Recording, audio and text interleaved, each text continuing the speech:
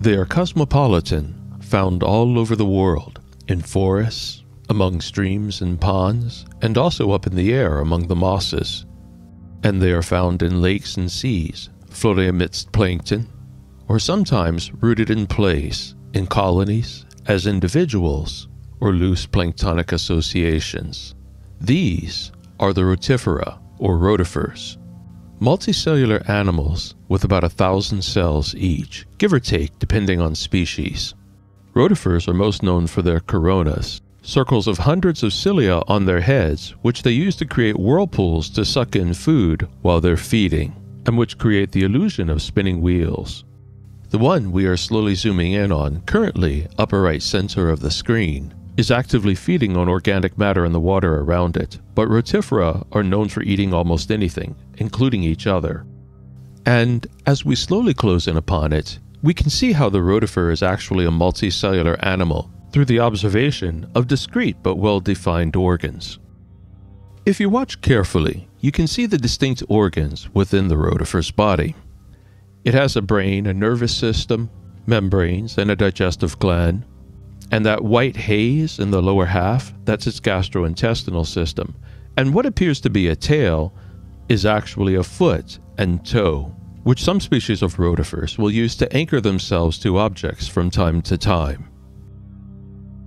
Rotifers are voracious creatures, and once they have drawn food within, it is passed down a chewing pharynx called a mastax into a jaw called the trophy, a complex chewing mechanism which in each species is specifically evolved for the food the species prefers. This rotifer was found living among a mass of river algae, though it doesn't seem to prefer to eat the algae itself. In fact, it seems to be chewing on something clear, as if not there, within its local environment. A part of that environment are many volvocene algae, such as Euterina, which can look like individual algal cells or small clusters, usually found in even numbers. These volvocene algae surround themselves with an extracellular matrix of glycoproteins. For simplicity's sake, we'll just call it an organic slime, and the rotifer appears to be happily moving among that slime and eating it. Switching to false color is almost like X-raying the rotifer, allowing us a clearer view of what's going on within. Every now and then, if you watch closely, you can see the rotifer take in some of that slime. It is chewed by its mastics and passed quickly onto its gastrointestinal system. And then the rotifer gives something back, right there. It devours small organisms or substances such as the glycoprotein and transforms them into manure, thereby recycling nutrients back into the environment. It is very hard to film some organisms in the microscopic world. They may be tiny, but on their scale, they jet around as fast as rabbits and birds. Now, rotifers are not all that fast, but they're not that slow either.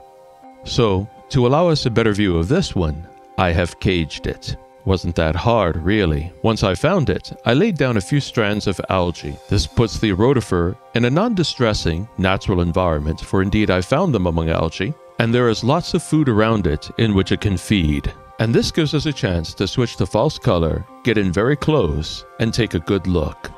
You'll probably notice right away that this rotifer looks different from the previous. It has a forked tail, and this is because it is another species of rotifer, something that is entirely unsurprising. There are many species of rotifer, over 2,200 known around the world.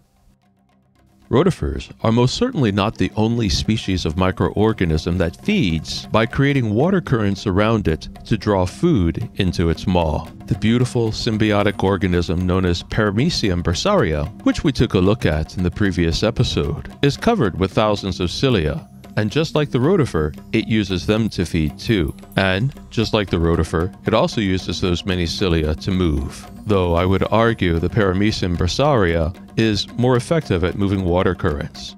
Here, you can see the tremendous disturbance it creates in the water all around it. And moving in, you can get a better view as to why. It is covered with thousands of hairs, making it effectively able to move the water all around it with every part of its body.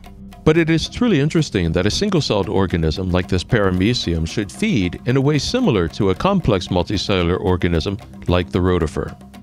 Also, as noted previously, rotifers are multicellular animals, having about 1,000 cells, give or take. Not only can they be found in fresh and salt water, but they can also be found on plants, like this moss. And they are not the only microscopic animals that share such a habitat.